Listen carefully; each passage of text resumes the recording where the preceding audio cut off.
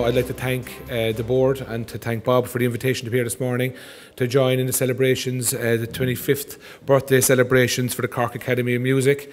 I was just thinking, looking at that video, which obviously tells its own story and there's not much to be added to it, but I can remember back to my day watching Fame on the television.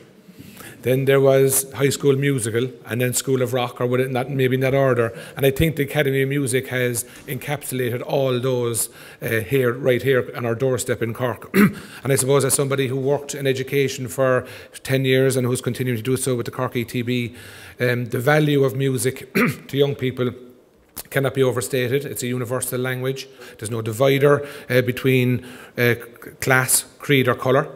And I think, you know, from my experience of working in the schools, and especially since Music Generation came on board a number of years ago, the options into music now are much greater than they were when I was going to school. When I attended school in Sullivan's Quay and later in Deer Park, I suppose the only options for people were the School of Music, which, as Bob said in his interview there, were kind of prohibitive really for many families. But when I worked with school completion over the last 10 years, and to see the transformation, I suppose, of pupils starting off learning to read music and hearing all those weird sounds coming from the parents' room, and that being transformed into concerts at the end of the year, and to see that progress over the course of the year was amazing.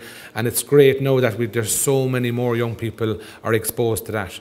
And I suppose what I've said to the young people that I worked with, and I said to the schools when I visited in September, October, music is a great, I suppose, forum for physical health, but also for mental health. And I think that if people immerse themselves in music, it's a lifelong skill, but it's also a lifelong, I suppose, resolve or building block for resilience as well. So I'd like to commend Bob on the fantastic work that he has done over the 25 years and is continuing to do, and thank him personally for helping out with many of my civic events this year.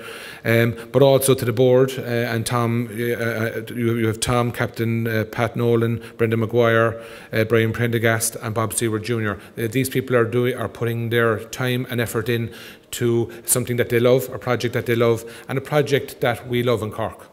It has benefited over 2,500, maybe 3,000 students since its inception, and has given people that I know that struggle to go through school, has given them an extra, I suppose, an extra branch into areas that they may have been precluded from previously. And I think to that end as well, we need to thank the staff, the tutors, and of course the people who make it happen, Cork ETB, Cork City Council. Thank everybody who was part of this. And I see people represented here from the ETB, present and past.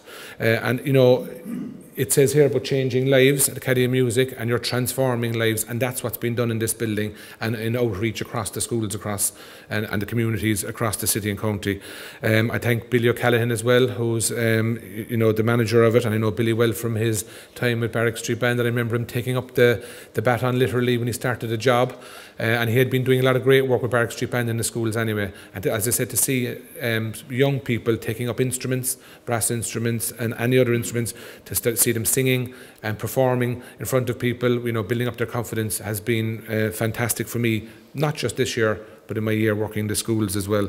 So congratulations on a fantastic anniversary, 25 years. You know, it rolls off the tongue, but I can imagine the amount of work and effort and the challenges that were posed in that time.